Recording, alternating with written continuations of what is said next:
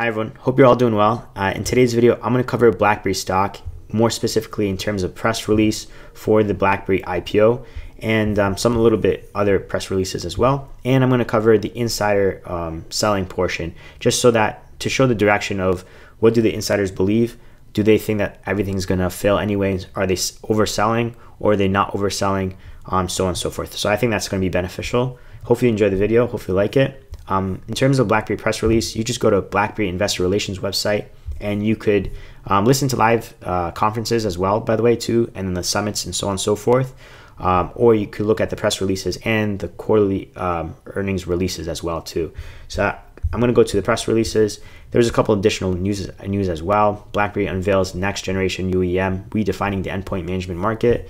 BlackBerry partners with ServiceNow to automate IT operations. This was released today, October 10th, 2023. And on October 9th, so yesterday, BlackBerry released a press release stating that BlackBerry is to host investor briefing. So live Q&A with management to discuss Project Imperium, which is the BlackBerry IPO IOT portion update. And today announced that it will host an investor briefing regarding the Project Imperium update provided on October 4th, 2023. Presenters are going to be John Chen, BlackBerry Executive Chair and CEO, and Steve Rai, BlackBerry CFO, so Chief Financial Officer, which is awesome. On Tuesday, October 17th, 2023 at 1 p.m. Eastern Time. Now for that summit, it does start at 9 a.m. John Chen will speak in the beginning of the summit, but they allocated a specific time for this Q&A, which is awesome, at 1 p.m. Eastern Time, just to go over what the direction is going to be and so on and so forth. Questions can be submitted during the event in the chat box or in advance by emailing investorrelations@blackberry.com.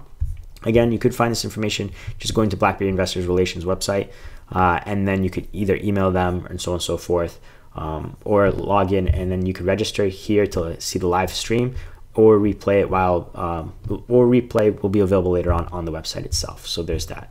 Now, in terms of insider selling, just go to Yahoo Finance. This is one way. There's other ways as well. Type in the ticker symbol for BlackBerry, which I already did. Then click on holders. Then go to insider transactions.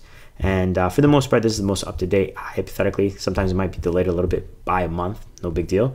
But as of September 28th, 2023, so a week and a couple days, Kurtz was awarded about 27,000 shares on September 28th, 2023, and sold about a little bit or more than 50% of those shares for a sale price of $4.57.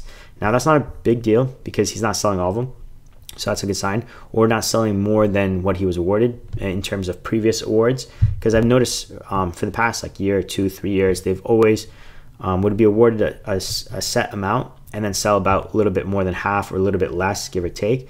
Right about here, you can see Ericsson was awarded on June 28th, 2023, about almost 40,000 shares, but sold about 11,000 shares the same day, so about, give or take, 25%.